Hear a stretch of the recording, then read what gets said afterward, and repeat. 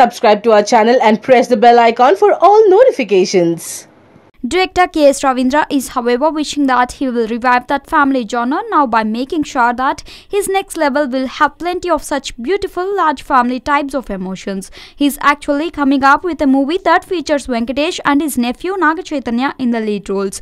This Daggubati multi-starrer will have shades of Mahesh Babu's super hit film Murari. It will be dealing with the reunion of two big families and how a big fat wedding unites them, all with a bit of twist and surprise. Some films like Satamanam Bhavati in the recent past and upcoming film Srinivasa Kalyanam are dealing with a similar story. We hear that the Daggubati multi-starrer will be high on fun and emotions note.